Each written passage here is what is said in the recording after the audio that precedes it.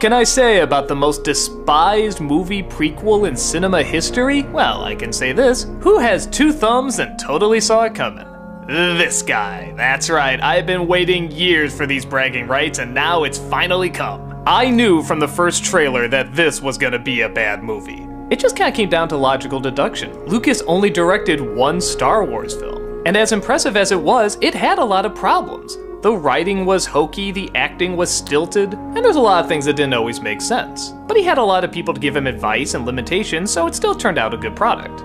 Then, years later, after barely directing a thing, this guy is suddenly supposed to direct a masterpiece? Though, in all fairness, even I couldn't guess it'd be this bad.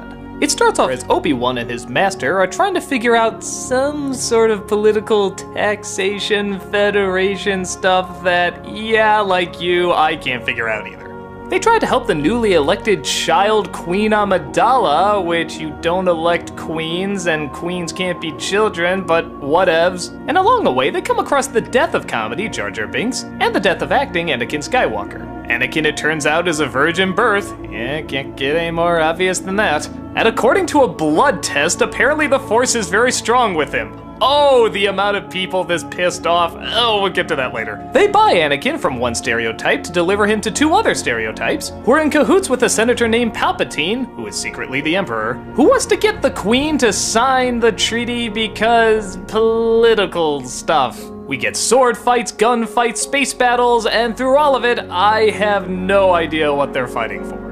But who cares, right? In the original, it was just an evil empire. We didn't really know their politics. They were just kind of evil, so maybe we can just do the same thing here, right? Well, that would work if the characters were the least bit interesting. And by God, are they not. My complaints are your complaints. The acting is so wooden, the writing so 5th grade, the effects way too computer generated, the comedy way too kindergarten, the stereotypes way too offensive. Yeah, what else can I say about this that every other person on the planet hasn't said? Well, I guess I'll try to defend it a touch, as everybody acts like this is the worst thing ever made, and it's not. It's just a bad movie coming off the heels of some of the most popular films ever made. As tiring as the constant CG gets in this, there are a lot of very neat landscapes. The worlds are very creative and very beautiful to look at.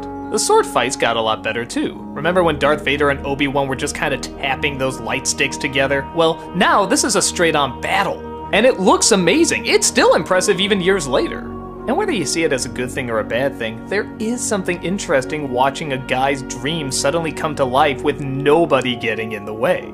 It's a fully realized vision with no filters whatsoever. And as someone that loves film and artists, it's interesting to see. It just so happens it's not very good, but it's still interesting. Was this always planned from the beginning? Probably not, but it's also kind of neat to see the changes he'd want to make, and yeah, what happens when a filmmaker stays away from his craft so long? I can even make a small argument for the midichlorians. It's been proven that a lot of people that seem to have a spiritual essence or a lot of energy, the water in their blood is affected. So in a very slim way, you could kind of make the argument that this is credible and doesn't get in the way of the philosophical and religious aspects, but even I admit it's very, very slim. I'm just trying to offer an interesting point of view. But yeah, like everyone, I thought this was a turd also. The story's too complicated for kids to follow, and the dialogue is too childish for adults to follow. So unlike the original three where it spoke to both, this one speaks to neither. I'm hearing more and more that there are a lot of kids that grew up with this because, hey, they like Jar Jar, they like poop jokes, and they like a lot of the visuals. Which is interesting when you watch them grow up and realize that the original three films were much better than this. Honestly, the most entertaining thing about this film is the fan reaction. The fact that people waited days in line and then were in such denial when they found out it was bad. They didn't even admit it was bad. They tried to bargain with themselves and be convinced that it was actually good, but over time, nobody could defend the poop jokes. Nobody could defend the racial stereotypes.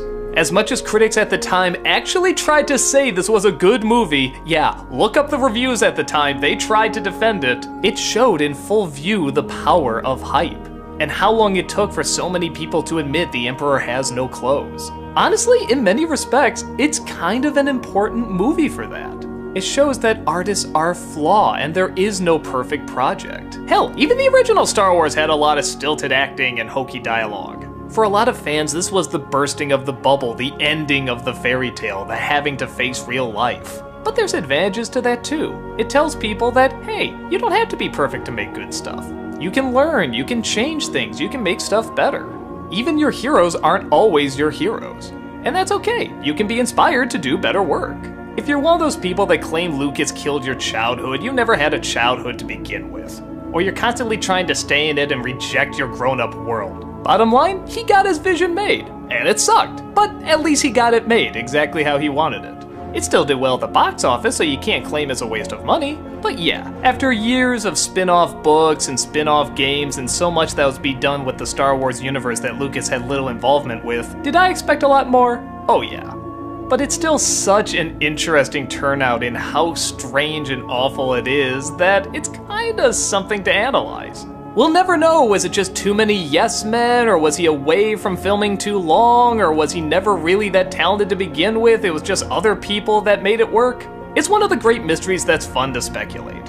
And if you like it, great! I wish I could have such an innocent mind not to see all these offensive stereotypes. I'm sure he thought he was doing some sort of clever commentary, but if you don't see how this movie can piss off a lot of people, enjoy it. You're definitely part of a rare minority, and don't let anyone take that away from you. But for me and a lot of other people, it's as if the voices of millions of people cried out in terror, and were suddenly never given their money back.